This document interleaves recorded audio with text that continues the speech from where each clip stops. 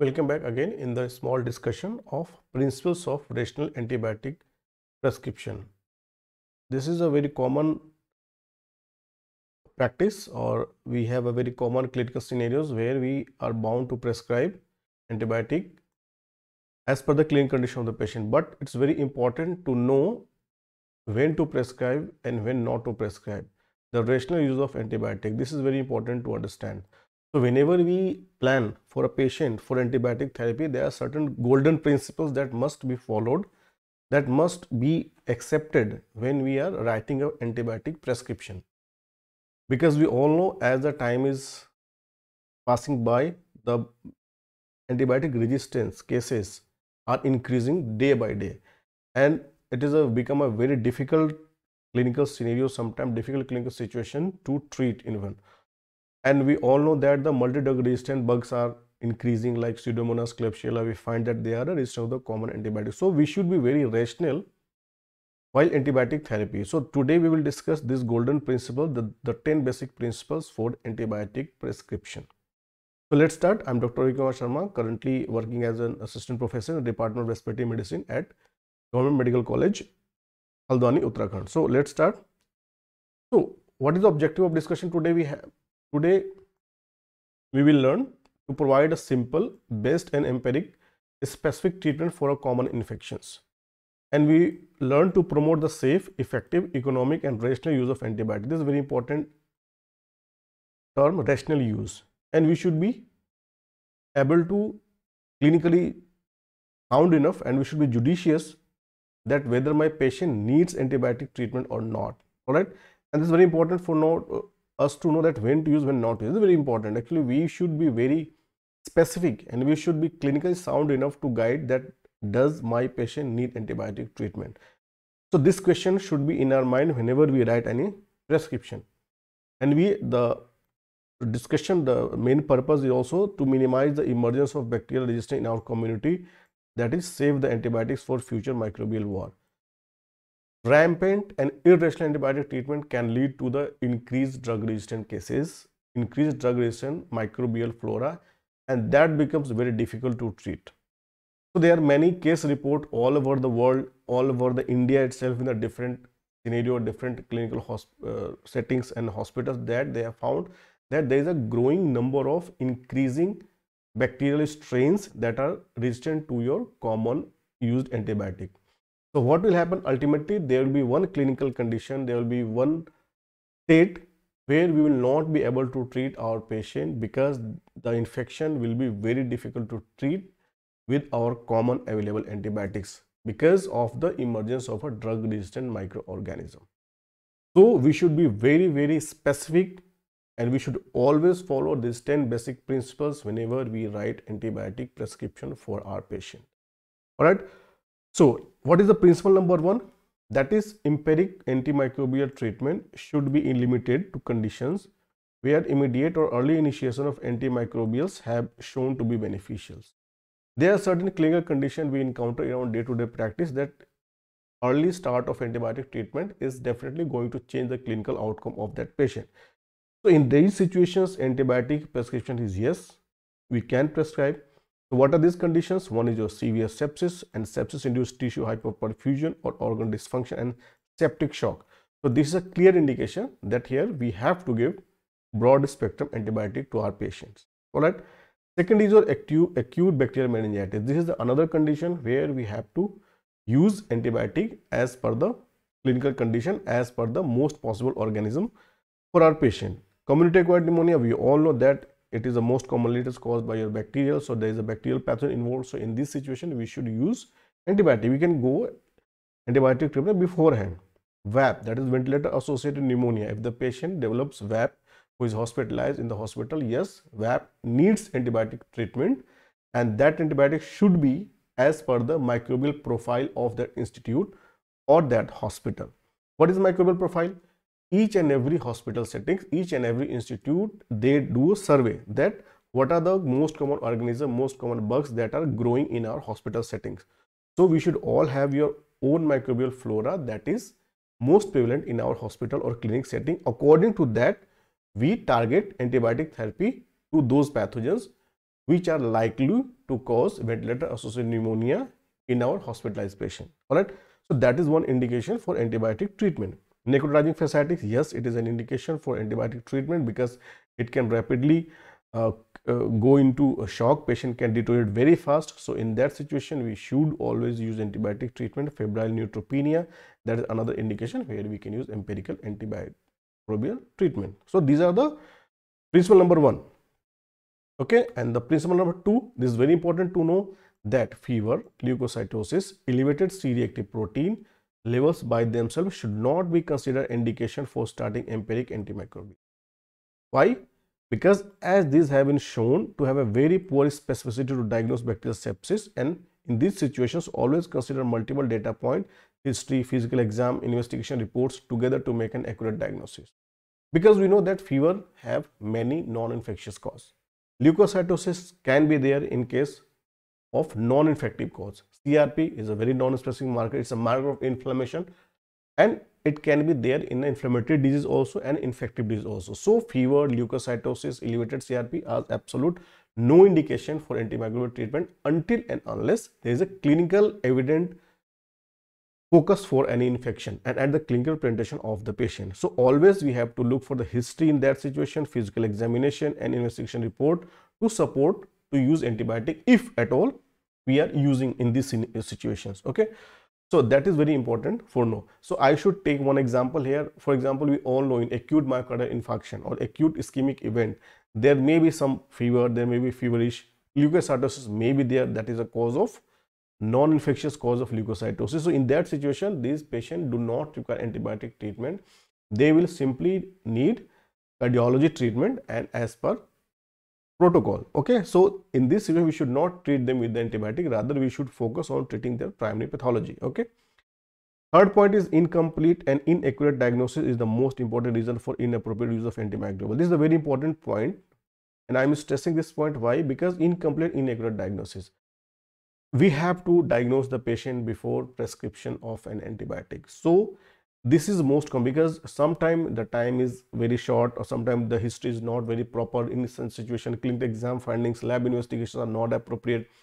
So in that situation, incomplete and inaccurate workup, inaccurate diagnosis is the most important because sometimes we are not sure that what the diagnosis is. Lab reports are also not very convincing. In that situation, we use antibiotic, and this is the most common cause of inappropriate use of antimicrobial, that is incomplete and inaccurate diagnosis. So it should be very taken seriously that every patient should be diagnosed clearly that whether this patient have infective focus or not, and does this patient is a candidate for antimicrobial treatment. So that is very important for to understand. Fourth point is always obtain cultures, that we should do a 2 set of blood culture and other appropriate culture samples as clinically indicated. For example, normally like sterile body fluids, deep pus before starting empiric antimicrobial treatment. So we should send cultures before the start of antimicrobial treatment. But sometimes patient is really very sick, clinically he is very going to do it very fast, and if we do not have time to take a culture from the site, from blood culture, from the pus. So in that situation, we can administer first dose of antibiotic and we can take cultures as soon as possible, preferably within 30 minutes to 1 hour. So that is a dire situation, that is a very serious condition in that situation. Okay, so that is very important. So better always send blood cultures before the dose of antibiotic, that we know. And this is very important, that avoid the practice of obtaining your pan cultures unless clinically indicated. What does the pan culture means? Sending cultures for blood culture, urine culture, pus culture. So sending all the cultures, that is not appropriate. We should send cultures from the site where we are thinking that there might be a focus of infection. If we think that blood is an infective focus, so we should send the blood culture. If we see that patient is catheterized for a long time, and if we are suspecting that the patient is having UTI, he may have a aureus sepsis. So in that situation, we should send a urine for culture. All right. So that is we should be very judicious what culture we should send for. Point number 5, that is principle 5, is avoid sending cultures from superficial wound, decubitus ulcers, and chronic wound draining sinuses. Surface swab culture are either inadequate and provide misleading information regarding diagnosis, as they cannot differentiate infection from colonization or contamination. So this is very important point. We should not say, we should avoid sending culture from superficial wound. If the patient is having any superficial wound, any superficial ulcer, and if we are sending culture from that side, that culture report can be very misleading, because that culture may be contaminated by your normal flora also sometimes. So it is a very misleading information in that situation. So better we should avoid cultures from these sites. What is the principle number 6? When starting antimicrobials, use full therapeutic dose, paying close attention to the dose, frequency, and the route of administration and duration of treatment, because this is very important. We should use appropriate doses as per the clinical condition. We should not use inferior doses, lower doses, not the higher doses. We should use the full therapeutic dose as per the patient renal and liver profile. All right. And the frequency, route of administration, that every should be mentioned. Everything should be mentioned very clearly in our case file, that what is the dose of antibiotic, what is the frequency, whether it is 12 hourly, whether it is 24 hourly, whether it is IV, intravenous, whether it's intramuscular, or it is a continuous infusion. So we should always make it very clear the plan of administration, doses, schedule, when we are planning to give our patient an antibiotic treatment. All right. And principle number 7 is review all antimicrobial prescription 48 to 72 hours, that is antimicrobial timeout, with a view to modify or stop the initial empirical therapy. So when we start antibiotic therapy for our patient, we should review all the antimicrobial prescription after 48 or 72 hours with a view to modify. That if I start antibiotic prescription for my patient, so I should check that my patient is getting better or getting worse with the same prescription that I have planned for.